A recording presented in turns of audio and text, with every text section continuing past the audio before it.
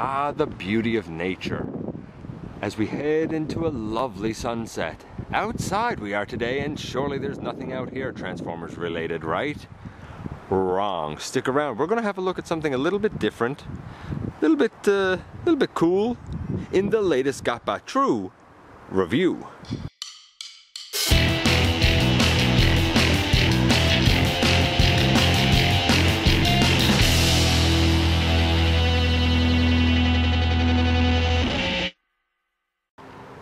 Hey guys, welcome back to the channel. I'm your host, Dennis Moulton, aka GotBot. As always, please like, comment, subscribe, share, check out Machinery Man, the Everything Factor. Have a look at Universal Collision. Season 1 is up. I'm working on Season 2 now.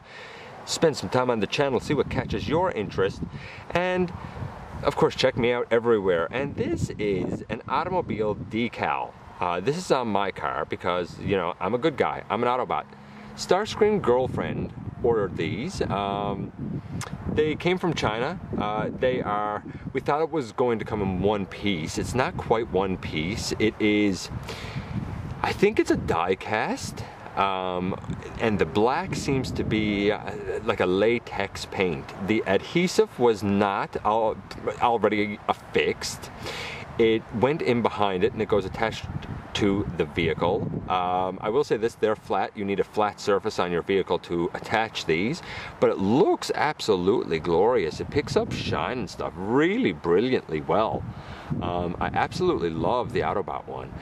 Now, of course, trying to grade this as I normally do, posability, playability, well, unless you want to pretend your car or your truck or your whatever is an actual transformer, it really doesn't have any posability, playability, so a 0. Paint apps. It's not red, but come on, that looks brilliant. 10. Mine sticks very, very well. Transformation, well, no real transformation here other than it makes my car transform into something cooler. So there's the Autobot one. Absolutely, positively dig it.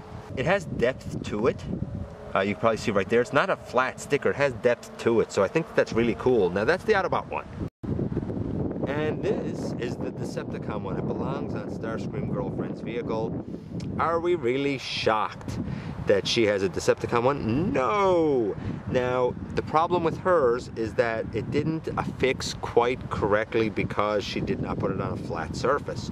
The concern has been, and see if I can show it up top a little bit, you can see kind of on, you know, the corners there that it's not exactly affixed. The concern is that the adhesive is going to come off with rain. There you go. You can see right there. It, you know, again, it's not just a sticker. It does, you know, stick off of the vehicle, which is cool. But you can see that it's not completely affixed. A little bit of a shame, but again, it's on a curved surface, so you do need a flat surface for it. These were cheap. They're cute. You know, they're fun to add.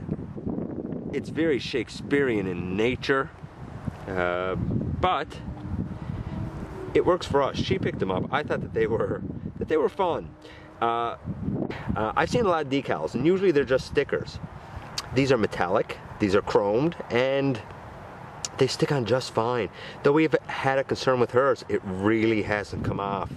I dig them, and I just thought that it was kind of worth sharing for something different anyway. Thanks for dropping by, giving me a few minutes of your valuable time. Let me know if you have any decals, or if you know of any other sorts that kind of fall in line with this. I love to hear from you guys, and as always, I appreciate you dropping by, giving me some of your valuable time, and I look forward to the next time that you and I get together for another visit right here inside the videos.